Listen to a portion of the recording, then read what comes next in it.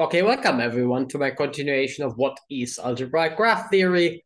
Today I would like to wrap up the first part on the spectrum. Not really, we'll still see the spectrum, but I still feel like it's time for some applications of the spectrum. The spectrum is absolutely fabulous. It loses a little bit of information, it doesn't remember the graph, right? I showed you some co-spectral graphs, so graphs with the same spectrum, which are not the same. But the slogan here, at least for today, is the spectrum knows a lot about the graph. And what is the advantage of the spectrum if it loses some information, you might ask? Well, it's just really easy to compute. You just do it and you kind of know facts about your graph, which you usually don't get super easily because you need to do some brute force or some search or some. We'll see. We'll see some examples. Yeah, so let's get started. So I hope to convince you that the spectrum, if I haven't yet, that the spectrum is actually a pretty great. So let's have a look at applications. So all of the applications stay in mass for now. I will have application in the real world later. But in this video, all applications stay in mass, which is kind of fair enough. Actually, they stay in graph theory itself, which is also fair enough. We'll have more applications as we go. But for now, I would like to tell you a little bit about characterizing graphs, which is my first application. So here I have two graphs, and I've marked the spectrum underneath them. That's kind of the slogan for this talk anyway. So I will always have a graph and a spectrum. So here this graph has 3, then 5 times 1, and then 4 times minus 2, 3, 1, -1, -3. And I will always have the spectrum ordered exactly in this way. So the biggest one to the left, and then it successively gets smaller. Okay, that was just setting up notation, and now we can go. So here are two examples, kind of the easiest ones, there are more, of how the spectrum can characterize graphs. And I will do the calculation for you. Also, that's a bit tricky because I'm not really good at the calculations. Hopefully this will work out for you in a second. Okay, for example, let's do the second one first, the one in purple. So bipartite means you can color it with two colors such that adjacent edges get different colors. So I already have a coloring for both of these graphs, and you can convince yourself. It's not so easy to convince yourself, but you can do it, but just brute force that this is the minimal coloring. So in particular, this needs 3 colors and this needs 2 colors. So this is bipartite and this is not bipartite. This is just now easy to check for you because I just gave you the answer. But if you have a graph which is not colored and you need to find colors, that might not be super easy. But here comes a cool way of just doing it without brute force trying to find colorings, because the graph is bipartite, if and only if, as we can see it here, let me just do it this way. You have this nice symmetry along the spectrum. So if lambda appears, minus lambda appears with same multiplicity. So, and here you can see, for example, 3 is going nowhere. So this one is not bipartite. It's really simple to check. It's beautiful. And you don't need to worry about trying to color your graph. You just know it from the spectrum. To calculating the spectrum is like kind of an algorithm. You only need to know the eigenvalues of the adjacency matrix. I mean, that is just ridiculously fabulous, right? You save you a lot of trouble, a lot of work doing it by just reading off the spectrum. And you have this palindromic symmetry of the eigenvalues. An absolutely fabulous result. Quite easy to prove. So this is one of my favorites. The other one, for example, is another characterization. As I said, you have plenty of those. K regular means every edge has the same number of adjacent vertices. Exactly the other way around. Every vertex has the same number of adjacent edges. So here K is 3. You can convince yourself that every vertex has 3 adjacent edges. Here again, K is 3. Okay, that's you need to go through the graph to see that. Alternatively, you can compute the spectrum and just do it. So here's the if and only if. So G is K regular. If and only if the squares of the eigenvalues sum up to K times N. So maybe I do this for you for this graph and I leave the other graph as an exercise. So here you get 3 squared, and then we get 3 times 1 squared. 1 squared is a bit boring, obviously. And then we get 3 times minus 1 squared, which is also just 1 squared, and minus 3 squared. So this is 9 plus 6 plus 9 if I'm not completely mistaken, which hopefully should give 24. And 24 is 3 times 8, and we have 8 vertices. So n is 8 here, and k is 3, as I said. So, okay, so you do this simple calculation, just squaring the eigenvalues and summing them, and you can check whether a graph is k-regular. Again, an absolutely fabulous application. Just do it on the spectrum instead of staring at the graph and trying to get something out of the graph.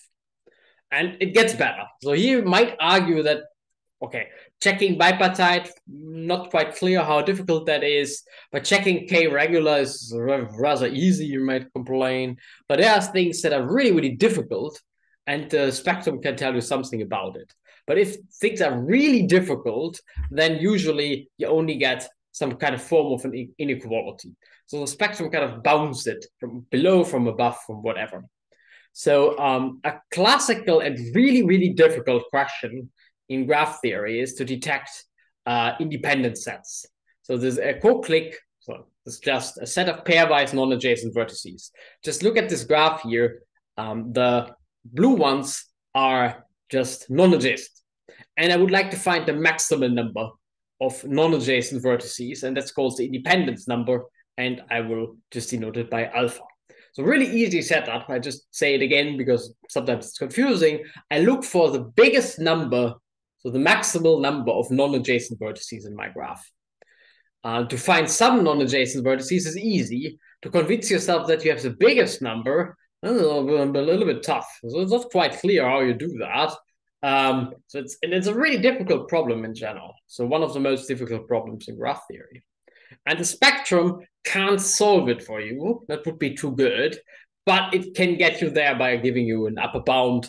And here's the formula. I just computed it up here. So here's my spectrum again, same setting as before. Now, because this graph has so many vertices, this notation just is not saying I have 2 to the 6 as an eigenvalue. I'm saying 2 appears 6 times. So the subscript here is saying how often it appears, right? 0 appears 4 times. And it's pretty simple. You just take the maximal eigenvalue and the minimal eigenvalue, you multiply them together.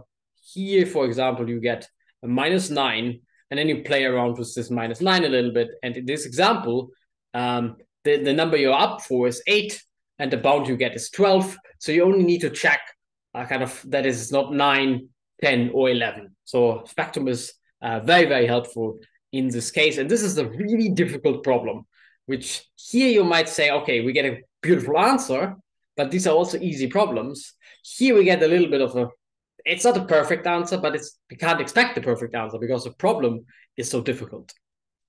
And similarly here, it goes on. I mean, I just give you some examples, obviously, that I can fit in roughly in a 10-minute video.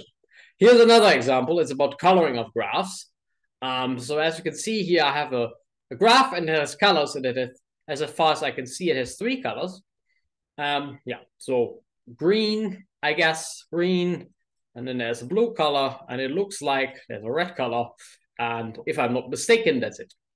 And turns out that this is a maximal coloring. Again, the question is, can you color the vertices such that adjacent vertices get different colors? So here, green, blue, green, and this vertex is red, right? So adjacent vertices get different colors. And we want to know now the minimal number possible, right? The minimal number possible. And this is, again, a very difficult problem in graph theory. And the spectrum essentially knows the answer. And it's really beautiful because now the formula is much easier. So I kind of glossed a little bit over this formula. It's not difficult, obviously. I just had it here. But now the formula is very simple. So an upper bound is achieved by 1 plus the maximal eigenvalue. 1 plus the maximal eigenvalue is 4. So the upper bound is 4 in this case. And the lower bound is achieved by 1 minus the ratio of the maximal over the minimal. And if I haven't messed up, then this should be roughly 2.34.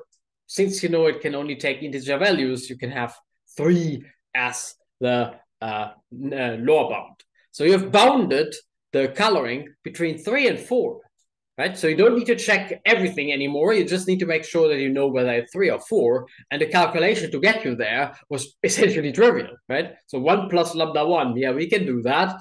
1 minus lambda 1 over lambda n, we can do that as well.